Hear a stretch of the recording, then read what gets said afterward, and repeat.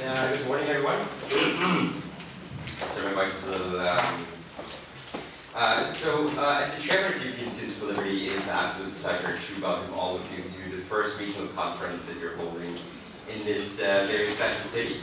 And this is one in a series of 16 conferences that you're running all over Europe.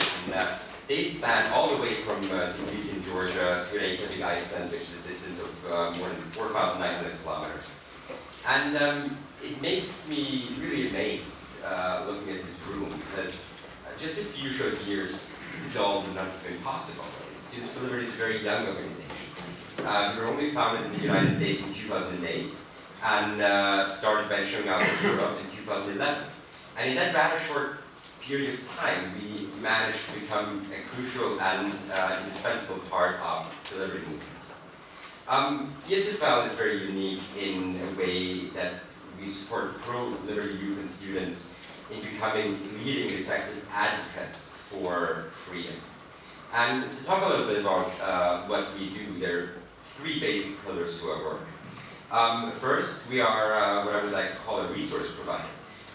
We provide students with the materials that they need to spread our ideas. For instance, last year we had 50,000 copies of Via Liberty printed, distributed all over Europe. On top of that, many, many thousands more in translations in various languages. We now do the same with our new book called Peace, Love, and Liberty. And those are just a few examples. There's also t-shirts, there's campaigns we're running, one on ending the drug war, for instance, that we're now starting in Europe as well, which is an issue that also because of the attention it gets in the United States makes its way into Europe as well. But of course, we're doing more than just providing free stuff. We're trying to connect students with leading academics and thinkers and politicians so they can interact with them. Not only at conferences, but also through our webinar series. We're doing online webinars where students from the comfort of their own home and their computers can listen to what they have to say. And brings me to the second pillar that I already mentioned, is connecting people.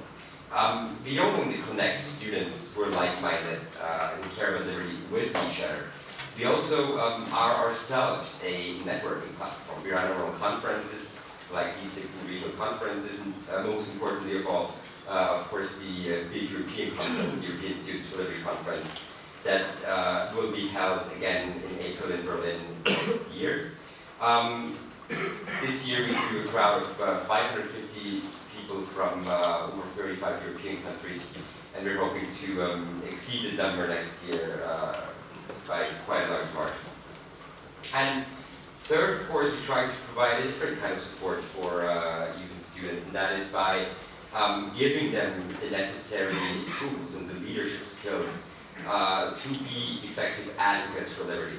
One of our most successful programs in that sense is the Local Coordinator Program, where we, just last month, we all went to Germany and trained over 100 people that are now working all over Europe with ESFL to spread our ideas.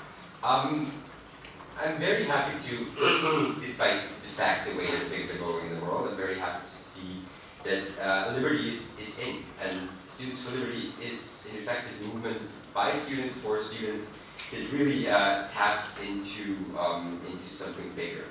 And we really do want to empower students so they can raise their voices effectively. Because change does happen when students raise their voices effectively.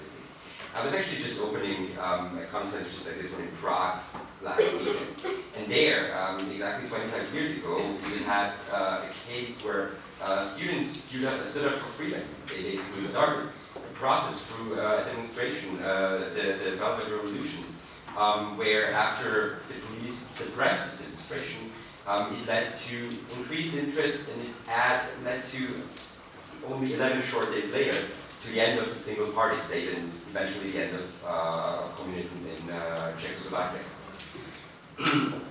Today, the people of Czechoslovakia, and nowadays their successor states, of course, can travel and reside freely in 25 other European countries and trade freely with over 505 million Europeans. good for them, but as we all know, there are other countries like this one where people do not yet have these opportunities. And we need to make sure that we need to work on increasing freedom everywhere.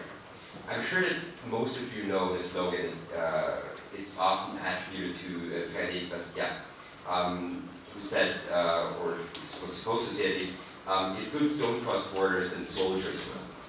And he basically, by that, he made a very strong case, arguing that it is really open markets that are the surest way to prosperity. Sadly, 100 years after, in this very city, an event happened, as you all know, the unfortunate assassination of the Archduke Ferdinand by a Serbian ultranationalist, which triggered World War I and, in consequence, then World War II and the Cold War. And we haven't obviously learned the lesson what Bastiat was trying to tell us. Because 25 years after the fall of the Iron Curtain, again, once more, actually, soldiers are crossing borders in this continent in a manner that is unprecedented, and in a manner that borders are changed in a way that isn't. We do, as people who care about liberty, have a moral duty to be opposed to any kind of aggression, and especially one that is completely and utterly unwarranted, deceptive, and immoral. And there flows a moral obligation, a charter course that's guided by our principles. And that means basically when it comes to dealing with aggressors, we need to make sure that we don't give in to reactionary responses. We need to make sure that we open our markets, let people from everywhere come and live anywhere, basically. Let's make sure that free trade and freedom of movement is not something confined to an elitist group of 25 countries in Europe, but actually reaches to the rest of the continent and eventually to the rest of the world, because only then will Bastiat's vision become a reality. Of course, the struggle of liberty is not only about that.